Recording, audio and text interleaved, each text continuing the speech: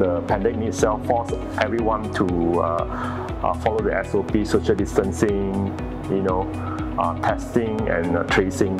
So for Gamuda, that safety level has even gone up. We even have our PCR lab, that help both all the people in the group, including Gamuda Land, and that itself is most important to make people feel safe, even to work and for customers to come into our project. On all our sites, we have to mitigate the spread of COVID-19 by setting up quarantine facilities for all our on-site staff and conduct rapid testing to ensure we adhere to the COVID-19 SOPs and to do our part to flatten the curve, which is still progressing on business continuity.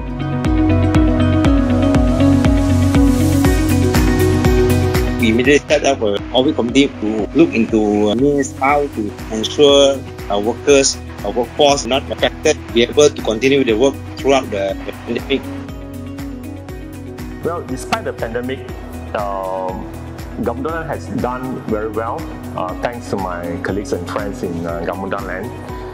And this is possible because they have responded to the pandemic differently.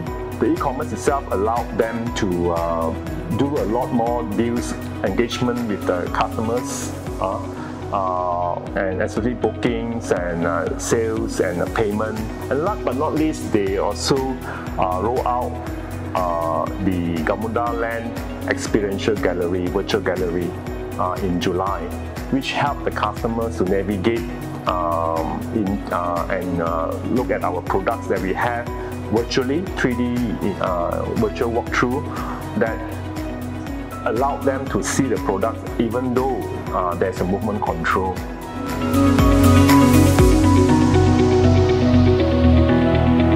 For Mega Rail project in Malaysia, we only for MRT 3 to look at. So the way forward is that we are looking at overseas project to ensure that we be able to secure a mega project. The country that we look at is like Australia and Taiwan.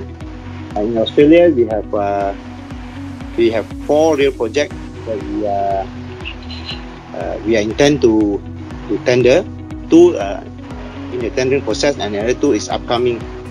The 4 project in Australia is Sydney Metro West, Sydney Metro Western Sydney Airport, and 2 more in Melbourne, which is a suburban rail loop, and Melbourne Airport Rail Link. These are the 4 projects that we are looking at, and we hope to secure one at least from the 4 projects.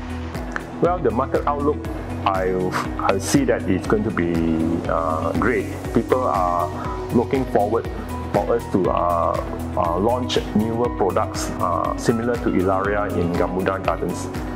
So, and 25/7, the project near Kemuning itself will bring in more sales because people have been waiting for this mall in this area, and they would like to see that the mall is successful.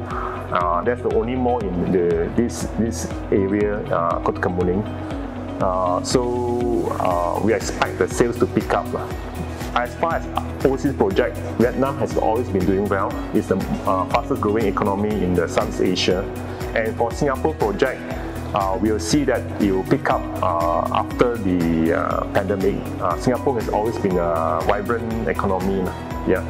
With the stimulus package by the government, I see that they will pick up very soon. And our project in Ola definitely is a property to buy in Singapore.